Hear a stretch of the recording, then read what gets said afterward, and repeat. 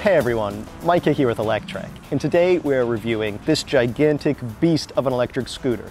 This is the high-power, high-speed, full suspension Wolf King GT, and we're gonna check it out. Let's hit it. The Wolf King GT Pro electric scooter is just so powerful and fast that I've got to start with what makes this thing tick. That comes down to a pair of 2,000 watt motors, one in the front wheel and one in the back, that combine to give well over 4 kilowatts of peak power. Pushing over 62 miles an hour of speed is no joke, and so I want to briefly discuss some safety aspects of these higher power scooters. Now obviously this is not a toy of an electric scooter. This is a very fast, very powerful scooter that can go up to 62 miles an hour or 100 kilometers per hour. In the industry, this is what we call a really f***ing fast scooter. And that means you need to be taking safety seriously. Now, when I'm just riding this thing nice and slow in neighborhoods and I'm not really approaching its top speed, I'll wear my typical skateboarding helmet and I'll do it in short sleeves, which is probably not a great idea, but hey, we all make that risk decision ourselves. But when I'm riding this thing faster, I take safety a lot more seriously. This is my Dainese Air motorcycle riding jacket. It's got armor all over it, in the back, in the shoulders, in the elbows, and this is what I wear when I'm riding this thing fast because I want to be seriously protected just in case the worst happens. When it comes to a helmet, this is my AGV K5. If it's good enough for a 125 mile an hour electric motorcycle, it's good enough for a 62 mile an hour electric scooter. Now the type of safety gear you use is obviously a personal choice, but for me, I want something good when I'm riding a scooter like this because you're talking about seriously dangerous speeds and it's not something to take lightly. Another thing people often forget about are gloves. These are my Revit gloves. They're perforated leather motorcycle gloves. They're armored in the knuckles and they're designed to take a spill at highway speed. So again, they're good enough for my 125 mile an hour electric motorcycles. They're good enough for a high-speed electric scooter.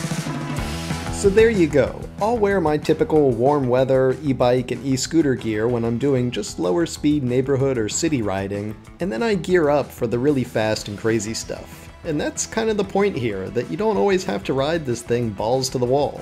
Yeah, it can go highway speeds, but you can also just use that power for hill climbing, not necessarily its top speed capability.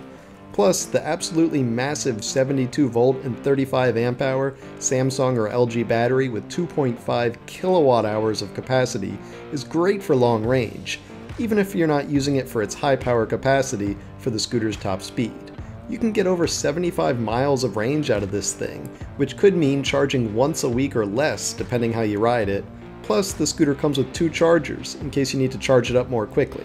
I certainly had fun riding into the 50s of miles per hour, though I actually never pushed the 60 plus mile per hour top speed.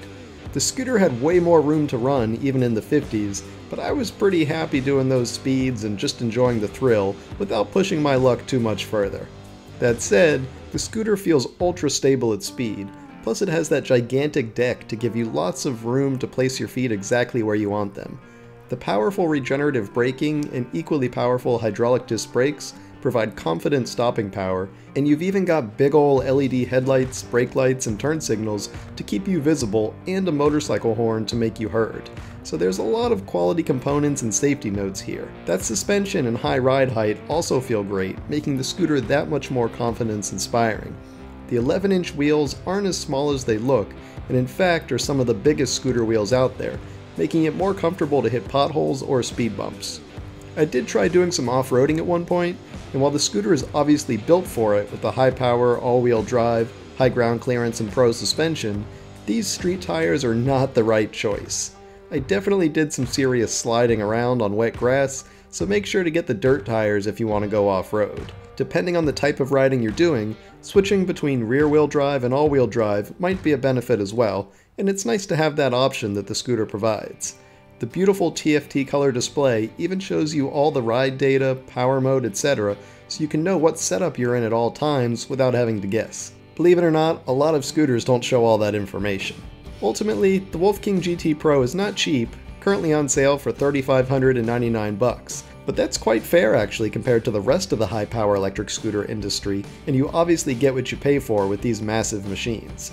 The build quality, super solid folding mechanism, high stability, and more are all hallmarks of the Wolf King GT Pro, and they make the scooter what it is, A safe and comfortable scooter for blasting up to eye-watering speeds, or for just having extra power, range, and comfort beneath you when you're sticking to more reasonable local speeds.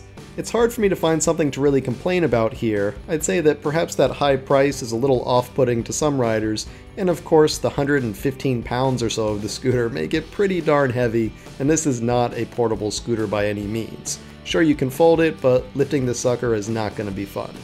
As it stands though, the high cost and the high weight are just par for the course when it comes to these ridiculously powerful electric scooters, and so you're probably familiar with that going in if you're already used to this level of scooter.